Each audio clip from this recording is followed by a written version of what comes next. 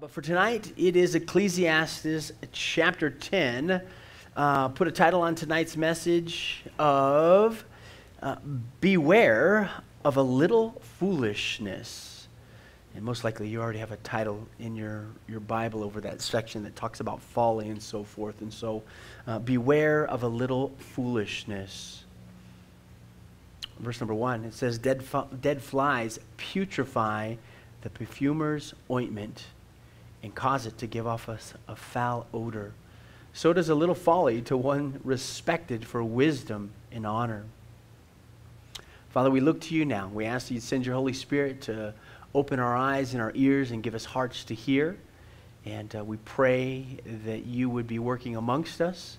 And I pray, Father, and ask that you would impart to me just a special bestowment of your Spirit now as I teach your word. I ask this by faith in Jesus' name. Amen.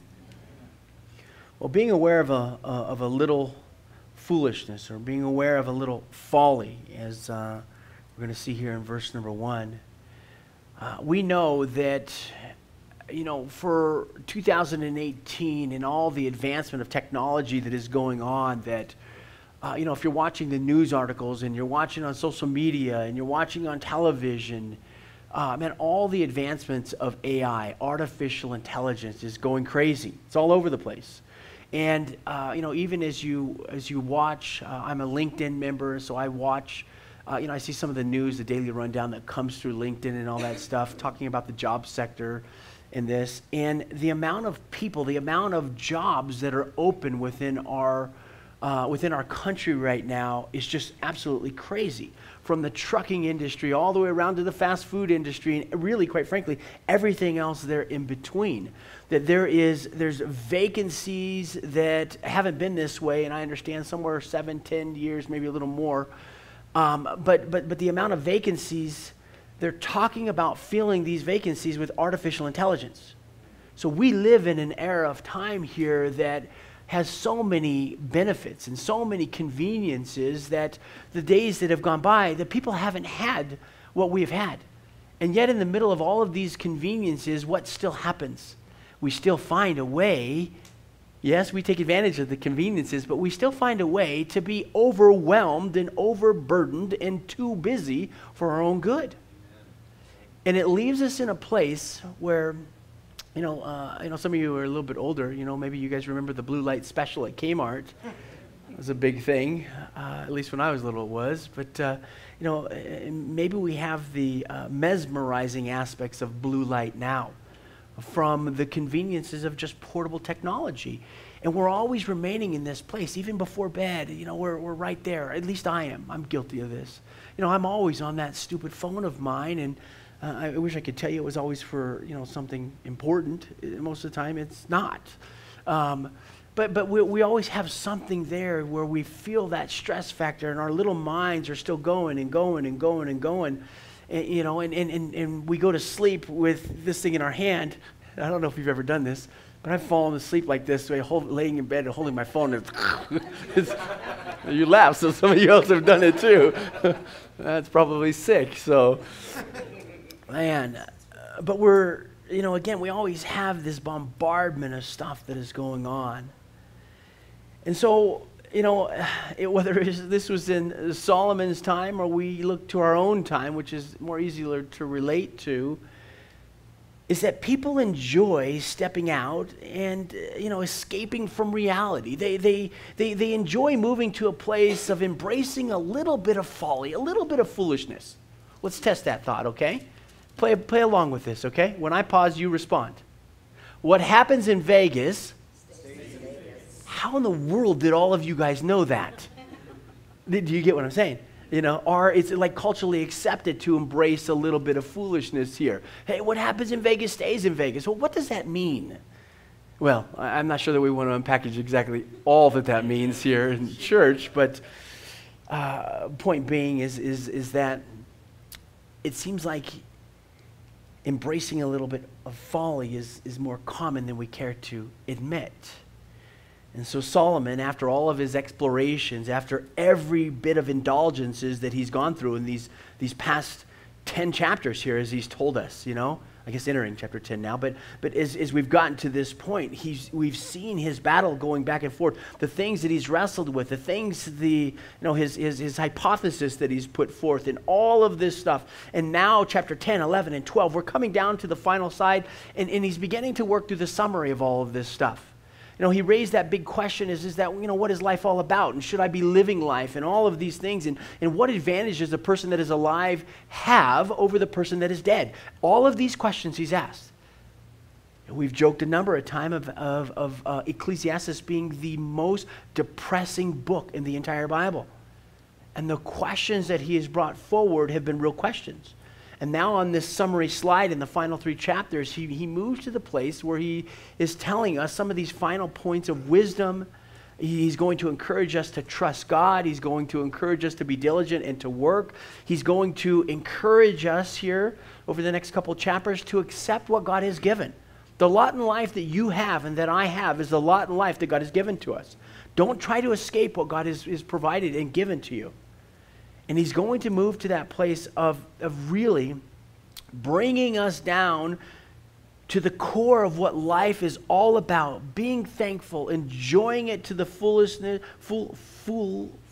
of it, not foolishness of it, the fullness of it, and worshiping and serving God in all that your life entails. Now that's quite an action-packed summary there, and we won't be able to digest all of that tonight, but in a very topical way, we are going to navigate through 3, 4, 5, maybe even 6 little tiny points here tonight. So point number 1, it starts off with protection. Protection. This is verses 1 through 4. One more time, verse 1, he says, "Dead flies putrefy the perfumer's ointment and cause it to give off a foul odor. And so does a little folly to one respected for wisdom and honor."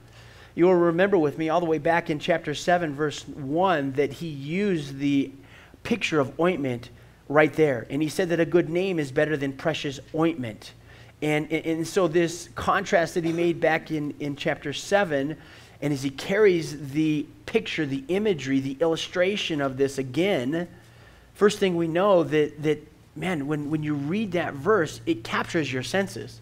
Because I don't know if you've ever, had a piece of food or a drink where all of a sudden you found like there was a hair or a bug or something in it. What's the flavor that goes through your mind at that point? I'm not sure where that bug came from. That's kind of gross. And so with this little picture here, dead flies putrefy the perfumer's ointment. Man, that illustration, that little picture captures your senses just like that. Whoa, what is he talking about? He pulls you right in with this imagery, if you will.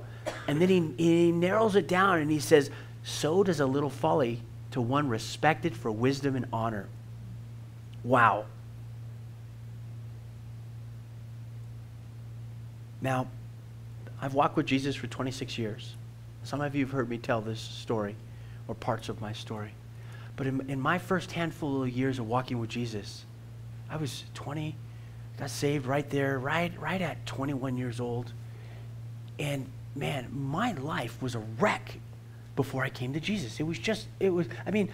Socially, you look at me and he's fine, okay? But internally and practically and morally, I was stinking bankrupt. I had a lot of challenges, okay?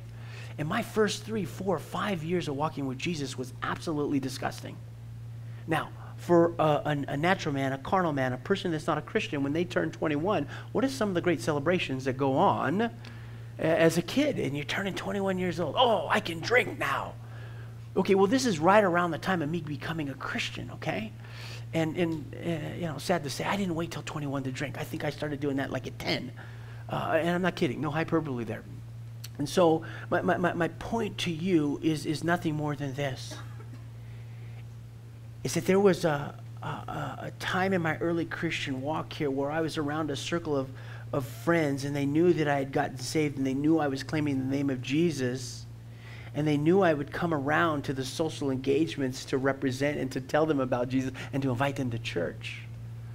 But with that new reputation that I was a follower of Christ, they found it a challenge to pull me off of my stool, right? Okay, here it is. I'm sitting on the Jesus stool.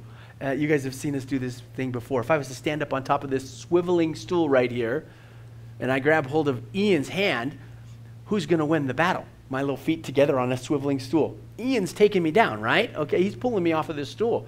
And that's what would happen. That's happened to me many times. And it's like, I got the name of a Christian, and I'm trying to figure it out and trying to walk it out. But you know what? In those early days of my Christian walk, shipwreck, bam, I got sucked right back into doing that which I shouldn't do. And when a person is respected for wisdom and they give way to a little folly, oh no, it's not so good. It's like the perfumer's ointment. Can't get that word out tonight, okay? It gives off a foul odor, like a dead fly within that ointment. And so you get the picture of the disgustingness of that. It shouldn't be. Light cannot mix with darkness, right? You know, what communion does light have with darkness? Paul tells us it doesn't exist. It should not be. We should come out and be separate amongst them. Verse number 2, he says, a wise man's heart is at his right hand, but a fool's heart is at his left. Now, this is not an underhanded maneuver of saying that a left-handed person is a bad person, okay? That's not what it is. But in the book of Psalms, we need to remember and to recognize that a right-handed person or getting that right hand, it was a picture of protection. Psalm 110, verse 5, Psalm 121, verse 5, all of these bring the shrouding in the picture of protection. And he says a wise man's heart is at his right hand. A wise man keeps his heart protected. But the fool, where is his heart? His heart is on the left hand. And that is a picture of being exposed to unnecessary risk. Jesus would tell us this in the Gospel of Matthew. I'll just read it to you. Don't turn there. Matthew 25, verse number 33, he would say, Jesus speaking, he says, he will set the sheep on his right hand, but the goats on the left. And so the only thing that Solomon is doing by making the distinction here with the right hand and the left hand is speaking about a place of protection versus a place of being exposed. Very simple wisdom that comes through this. Verse number 3, he says, even when a fool walks along the way, he lacks wisdom, and he shows everyone that he is a fool. So it's amazing here that even though you might be able to try to communicate to a fool in this case, okay, hey, this is the way that you can do it, and yet they don't grasp and they don't understand the aspects of wisdom.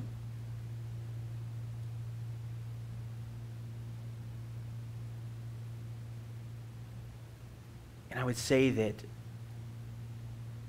for us, you know, if we could remember what Paul talks about in the book of Romans 6 and 21, he would talk about our old lives, the things that we've done in our old lives, that there was no fruit in it. And the things that have gone on in our old life, that we're ashamed to even talk about some of those things. But a fool, when he walks along, he doesn't recognize that he even lacks wisdom, and he's always yielding, and he's always entertaining those things that are destructive to him. And so our first point of application, I think, that I'd like to extend to us tonight is 3 simple safeguards. And I want you to do the Bible Olympics with me, okay? I'm going to give us 3 simple safeguards. I want you to spring over with me to the New Testament, to the book of Colossians. Colossians chapter 3. In Colossians chapter 3, we know that this is, it's a picture of the characteristics of the old life and the new life.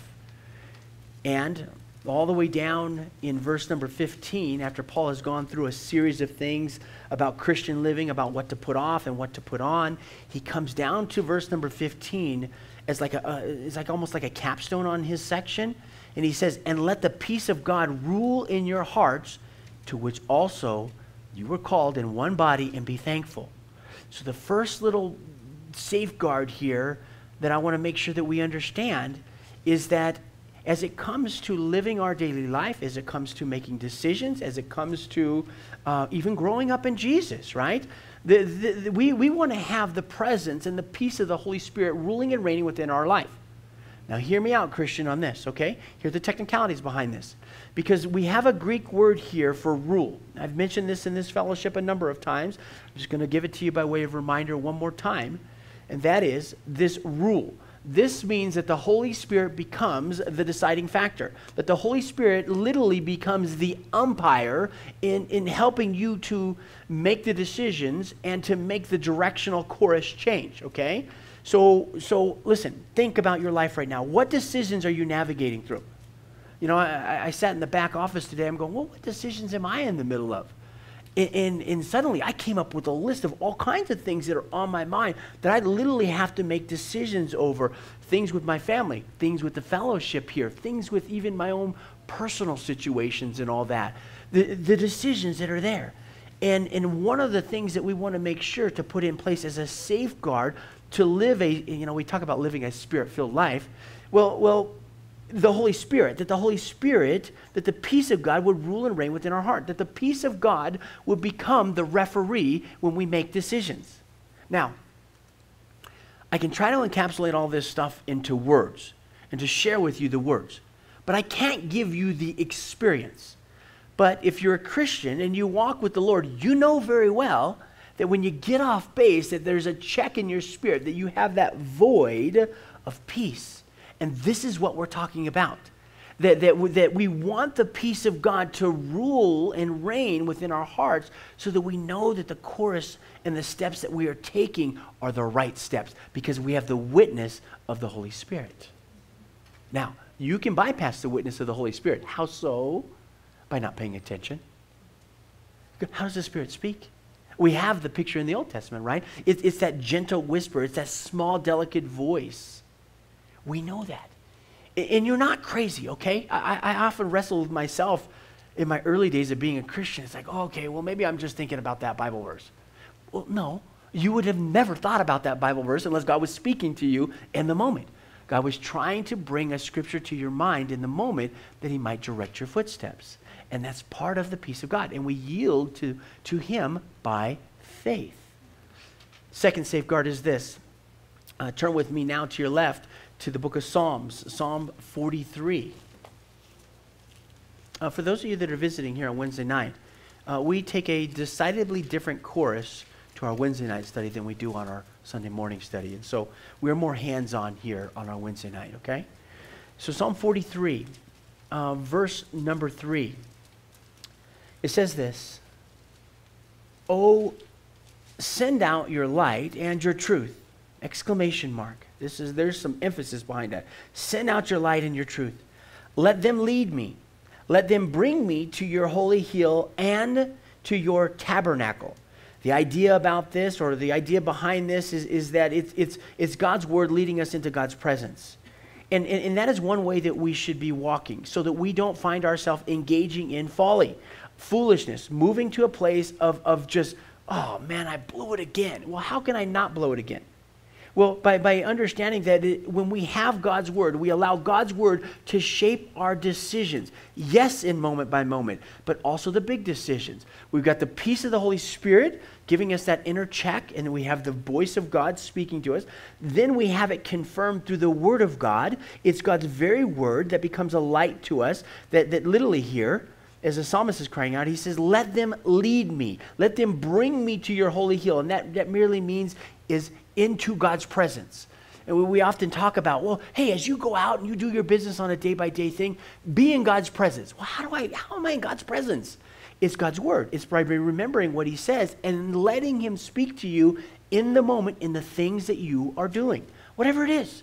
Doesn't matter. You know, I've not always been a pastor. I started off, in that 20-year-old young man before I got saved in the law enforcement community as a cop, and I spent 7 years in that. It didn't go well for me, okay? Because it made my heart harder and harder and harder, and God wanted me to do this. And then I spent some time in the real estate industry for about 15 years or so, and boy, that was up and down. I tell you, when it was feast, it was feast. But when famine was happening, I wanted to be in Eskimo and move to Alaska because it was so painful, right? But real things have gone on, and in the middle of my daily life, I haven't got it all right. But one thing's for certain is with every passing year, I've learned how to follow Jesus more and more and more, And these are the simple truths that I pass to you tonight, is that you in your individual life would learn how to follow Jesus more and more, and that your life would blossom, and that you'd be abundantly fruitful for Christ, not in the back of the church doing jumping jacks because I just got to serve Jesus harder, but being fruitful in your decisions, in your walk, in having the peace of God, in his very presence in all of your circumstances that you're walking through. All right, let's go to the third and final one here regarding the safeguards, okay? First one was the Holy Spirit as a referee and literally remaining in his peace. Second one was the Word of God shaping our very decisions. And the third one is this, is the counsel of God. You know, we're getting counsel from God's people. They keep us accountable. Proverbs, what is it? Chapter 11. Proverbs 11, I think it's 11. I could be wrong. Yes, Proverbs 11 and 14. It says this. It says, where there is no counsel, the people fall. But in the multitude of counselors, there is safety. The people literally fall.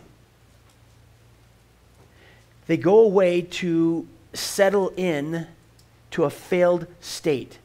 The idea behind this Hebrew word for fall is that the person gives up. Where there's no counsel, the people fall. They literally give up. But in the multitude of counselors, there's safety. There's deliverance. And it's so powerful because this Hebrew word for safety here in this verse, while it talks about deliverance, watch, listen to me, Christian. Listen to me, Bible students. While it talks about deliverance, the deliverance is coming through the human agency of a fellow person that is providing the counsel.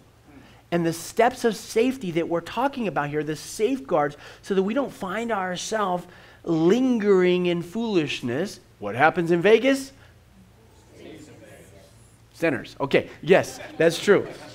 That's the statement is true, right? Okay, but so that we don't find that taking place, here's the simple steps. Again, the Holy Spirit is the referee. God's word shapes our decisions, and it's the counsel of God's people that keeps us accountable and also keeps us encouraged. Why? Because when we look around and we see a brother or a sister that they're downcast, what do? Well, our tendency is to go over them. Hey, what's going on, man? How can I pray for you? What can I do to help you? All of these things are the simple things of us giving and taking. Over the weekend, we talked about fellowship. And I mentioned that fellowship is a two-way street, the giving and the taking. Okay? And that's all part of fellowship. And so, 3 little safeguards there.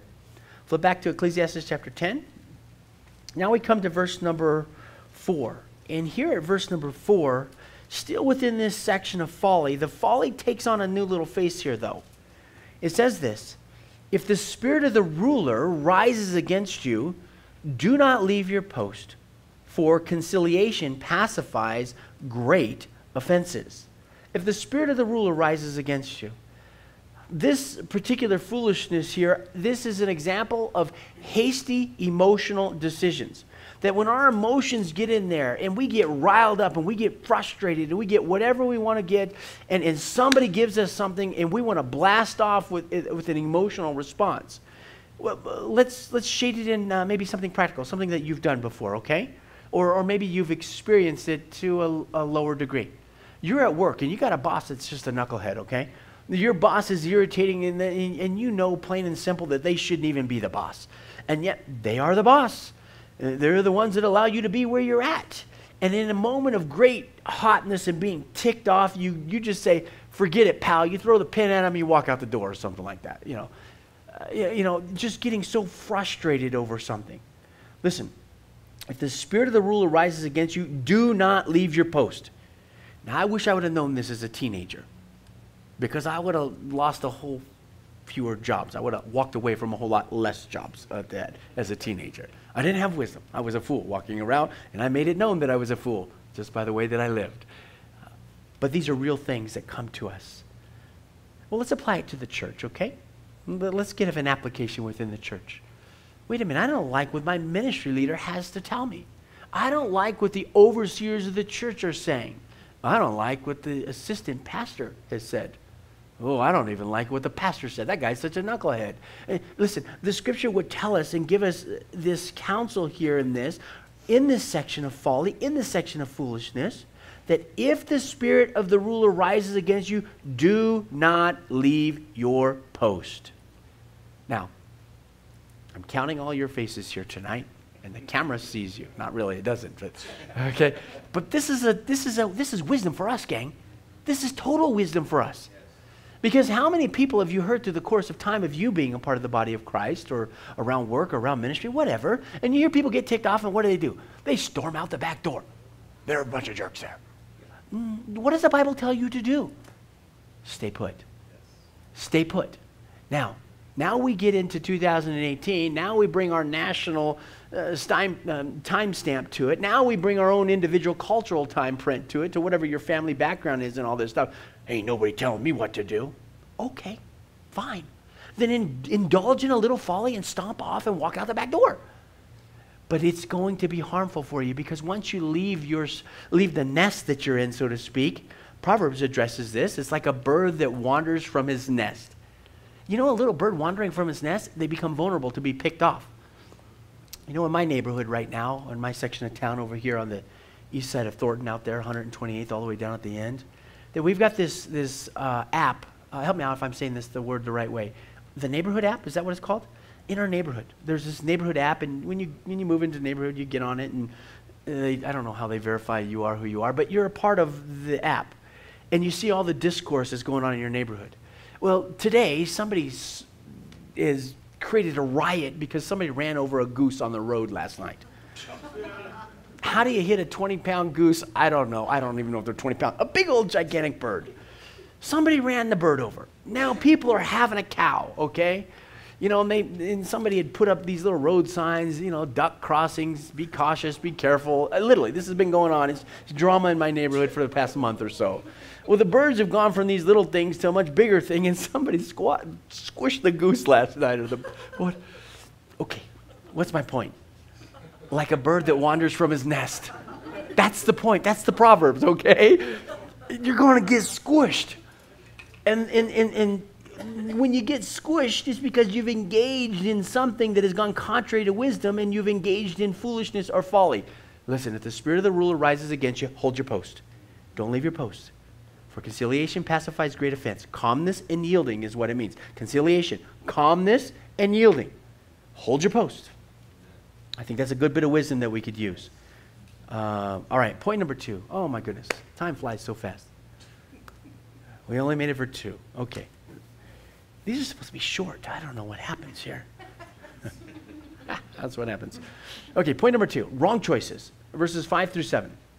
He says, there is an evil I have seen under the sun, as an heir proceeding from the ruler.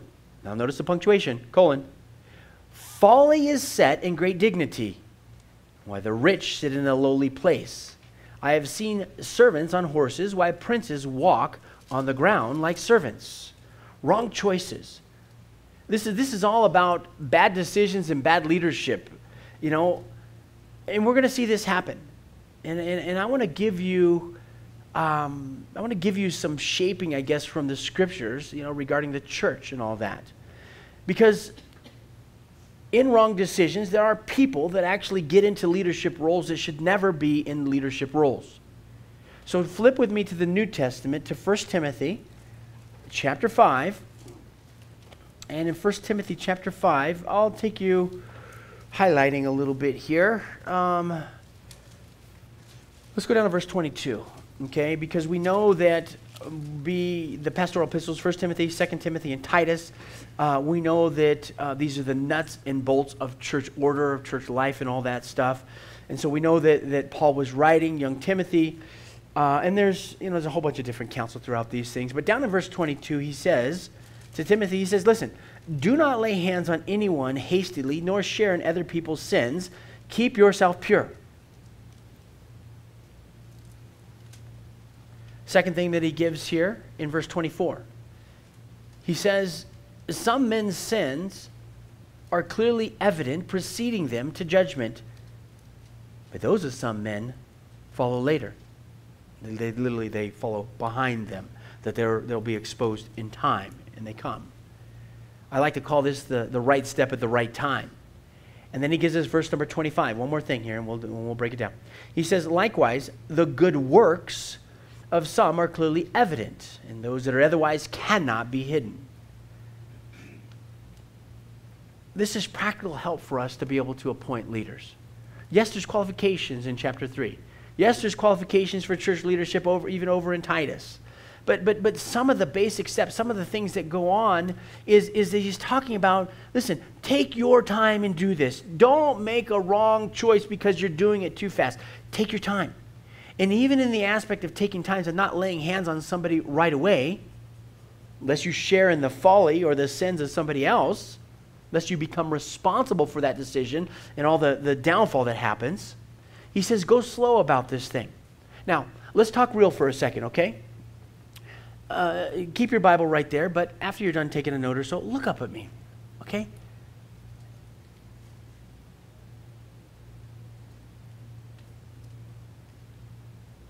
Making fast decisions.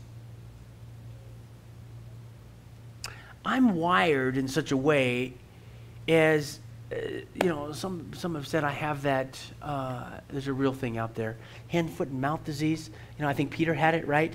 It's like fire, ready, aim. Oh, wait a minute, did I just do that backwards? Yes, right? It's ready, aim, fire, okay?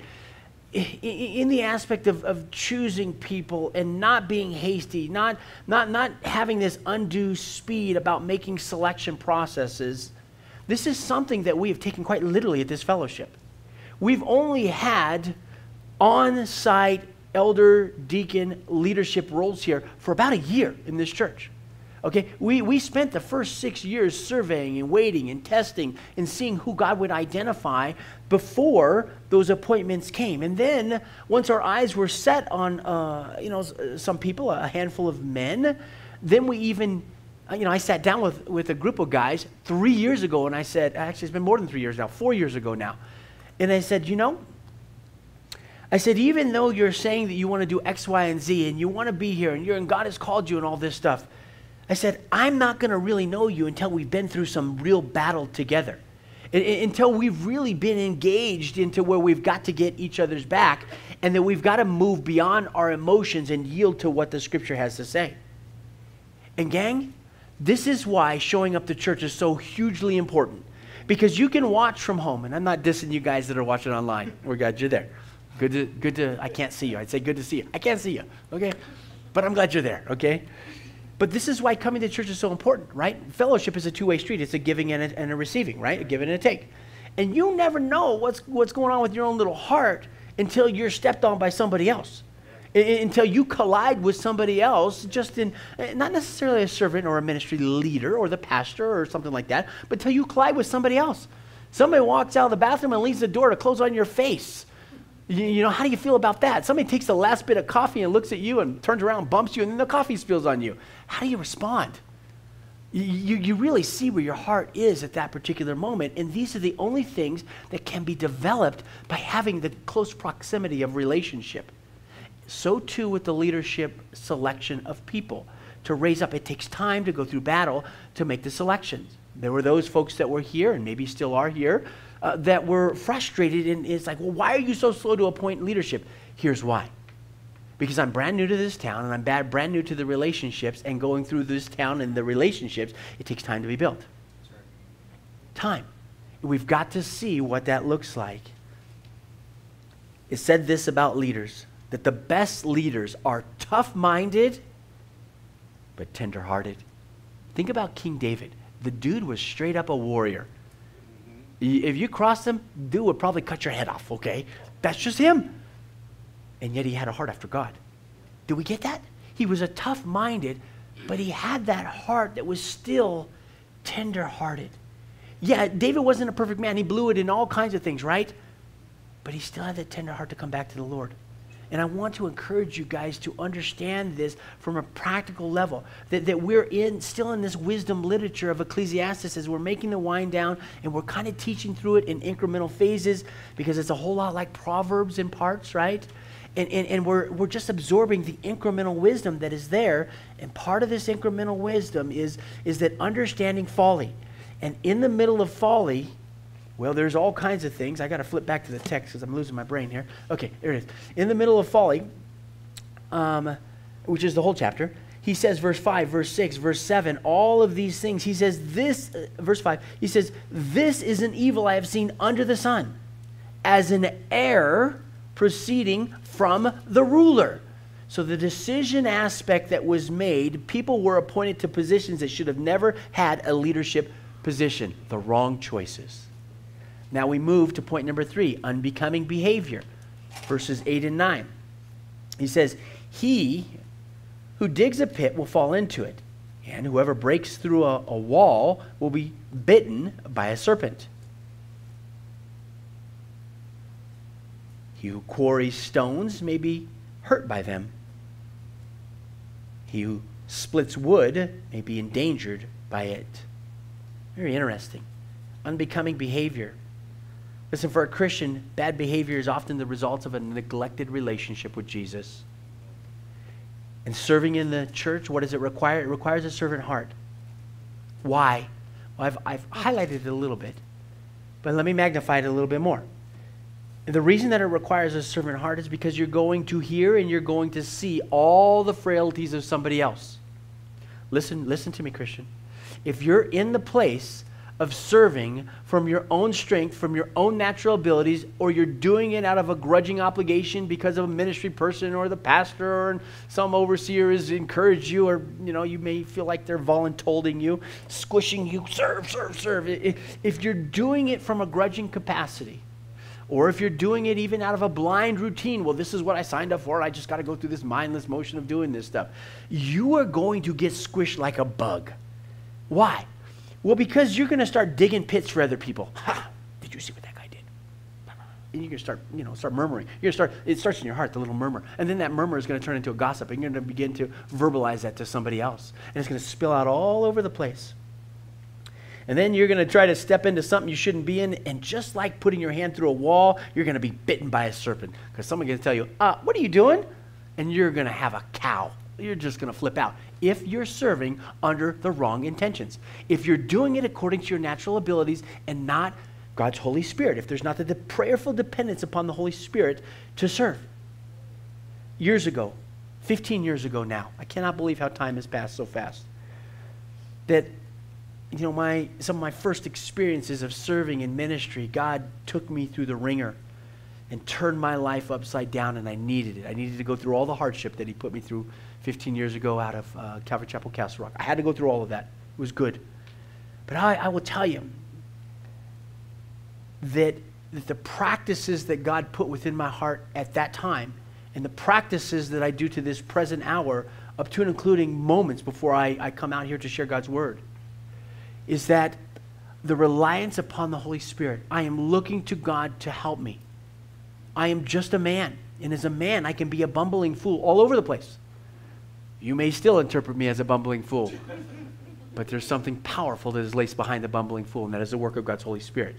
And I learned this years ago, that when I was driving to church, sometimes we would come as a family. Other times, because I was required to be there at like 6:30 in the morning, I would be there before the family. But on the way to church, every time I would be praying and asking God to fill me up to overflowing with His Holy Spirit. Literally, this was the whole drive all the way to church. My drive was only about 15 minutes, so it was pretty short. But I would be asking God for that power, that when I came in to the fellowship and I came into the doors to serve other people, I was just a volunteer, that I would have the capacity and the wherewithal of God to love others, to accept them, to embrace them, and to even pastor them. And I wasn't a pastor then. I was just serving. I was just doing what I was doing, to have that servant's heart. And my encouragement to you is this, is that you wouldn't forget these things, and that you would do them as well.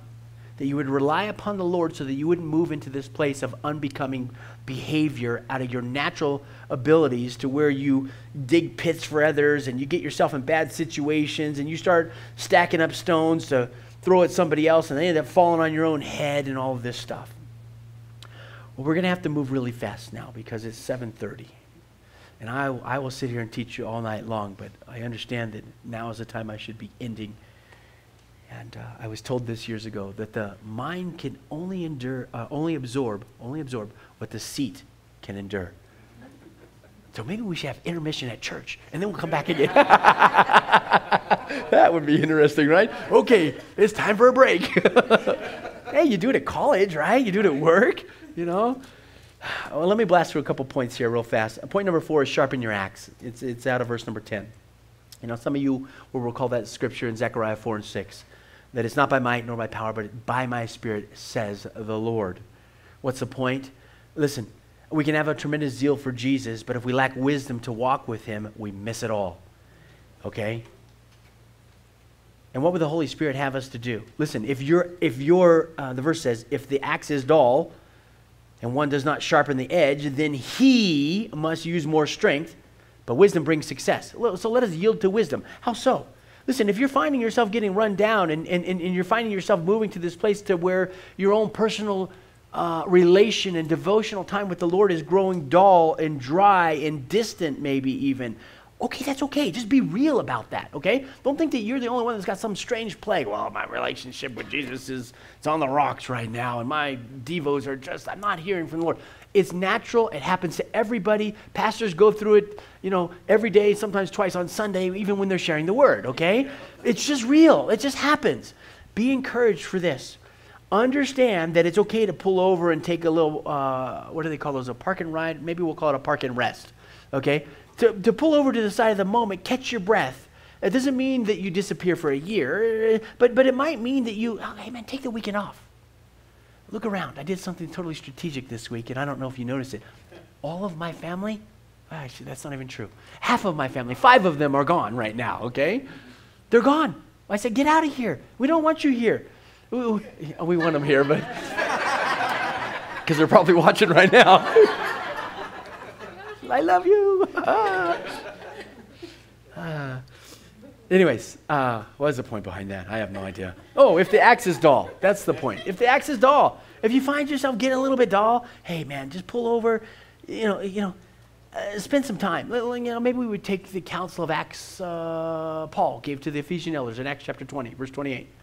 He said, take heed to yourself and the flock among you. I love the way the ESV puts it for Acts 20 and 28. Pay careful attention to yourself. Pay attention to yourself. If you find your tank is getting on empty, man, you need a refill. It may or may not mean time off. It may mean nothing more than you being refreshed by the Holy Spirit and maybe having somebody lay hands on you and receiving afresh, a bestowment of the Holy Spirit so that you can continue on, or getting a good word, whatever it is. But may we not become like Martha, though, so burdened and so busy and so distracted in the aspects of ministry. And I am wired like Martha because that's my natural default. Some of you have had to come and tell me, hey, man, why don't you take a weekend off? We love you, but we sure wish you'd be gone, in the nicest of way. He's not here tonight, and I'll just call him out. Larry tells me this. My brother Larry, he's been with me for the longest time here. He speaks those words of truth to me, and I love it, and I need it, and I appreciate it, and they're good words. So when somebody gives you a good word, don't punch them in the eyeball. Just know they care for you. Last 2, super fast. Last 2. Point number 5. I've never had this many points in a message, but we have them tonight, okay? Talk is cheap, verses 11 to 15. He says, a serpent may bite when it is not charmed. Notice this right here, okay? He gives us a semicolon, so he's going to give us something. The babbler is no different. What is he talking about? James 3, maybe? We can go to that aspect of dealing with the tongue. In fact, the Hebrew word for babbler right here in this section that we're looking at literally is tongue. And we know in the New Testament that how do we deal with the tongue? We see that in James chapter 3.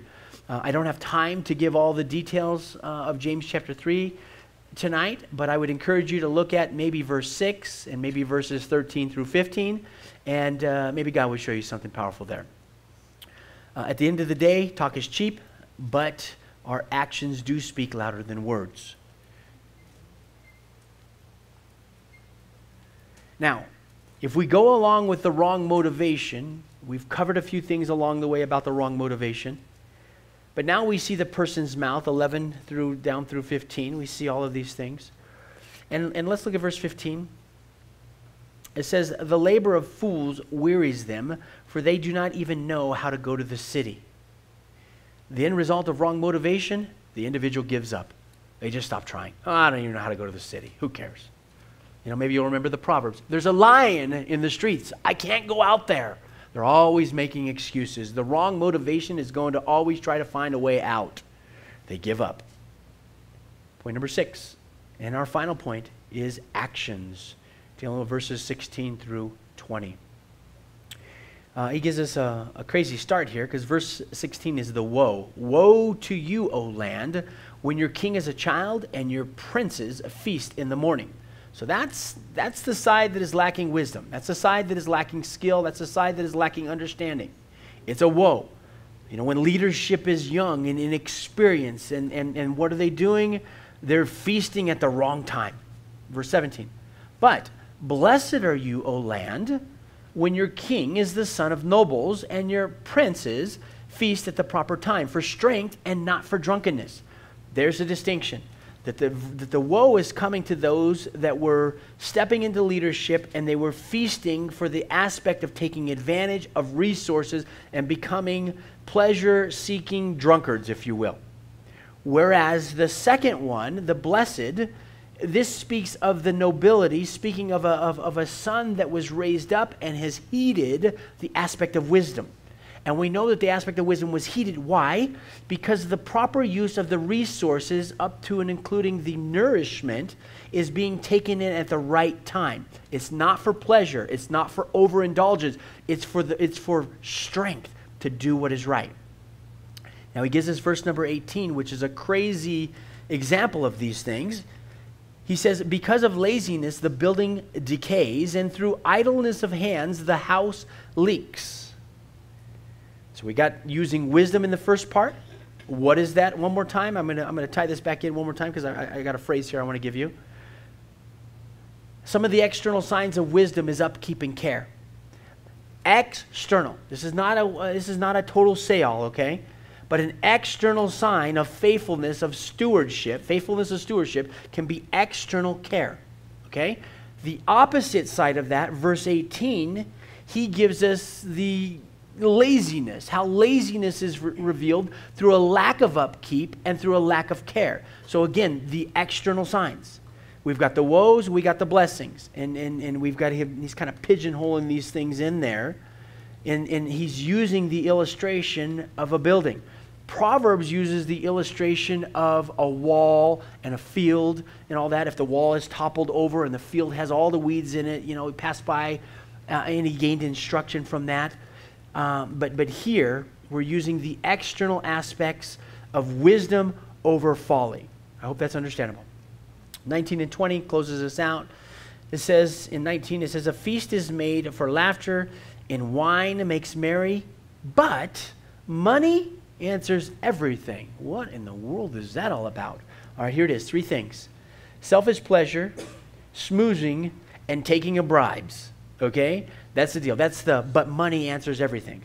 In other words, that the leader that was moving in this place of folly was only concerned about self-pleasure, self-smoothing, and getting the bribes to do whatever somebody else wanted them to do. And they would set these things up in days of antiquity. Very interesting the way that it worked. Last verse, our final, it says, do not curse the king even in your thoughts or your thought. You don't even have no thoughts plural. It's only singular, thought. Don't curse the king in your thought. Don't curse the rich even in your bedroom, for a bird of the air may carry your voice, and a bird in flight may tell the matter. This one, we're to keep our motives pure. How?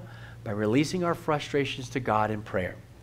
And then we won't find ourselves grumbling, murmuring, complaining, and doing all these stuff, whether it's in the quietness of our heart or in the secrecy of our bedroom. We're not going to do it. Why? Because we're rolling off the burdens onto the Lord. And God has called us to do that, to roll our burdens off onto Him. How do we do that? It's by way of prayer. We give the struggles, the irritations, the frustrations. Jesus would tell us in the Sermon on the Mount, is that we're to pray for those that spitefully use us and persecute us. It's a prayer. We're rolling it off onto Him. And so I'm going to have Alyssa come forward here now, but I'm going to leave you with an action item or something to walk out, okay? Here it is. Don't miss this. It's super simple. And that is I want you to start a prayer list. And I want you to put 5 specific requests on it. You could be requesting salvation. You could be requesting deliverance. You could be, requesting whatever. But I want you to put today's date on it. I got to put my watch out farther. July 18th, 2018. Put today's date on it. 1, 2, 3. Now, I'm not going to see this list. But my encouragement to you is between now and the end of the year is that you put these things down and you begin to consistently pray about these 5 things and watch what God does.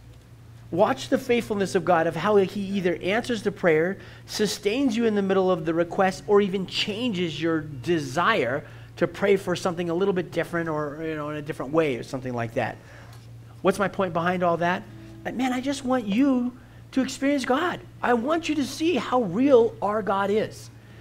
And I was thinking about this last night at home. You can kill the lights in the back. I literally was thinking about this. It's like, well, how can I encourage the fellowship, us as a fellowship, to see the faithfulness of our God? And no better way than to write these things down, write our personal requests down, and watch God do the work in our lives. Amen? Let us stand and let us pray. Thanks for joining us today. If you want to know more about having a real relationship with God, click the Do You Know Him link at westminstercalvary.org. We also would like to invite you to join us for our regular weekly services on Sundays at 8:30 and 10 a.m. or Wednesdays at 6:30 p.m. We are conveniently located on the northeast corner of Wadsworth Parkway and Church Ranch Boulevard in the Stanley Lake Marketplace Shopping Center. For more information, please contact our church offices at 303-223-4640. Thanks and God bless. Heaven is hidden in our hearts. You're in our hearts. You're in our hearts. You've broken our hearts. For innocent blood, He showed His love.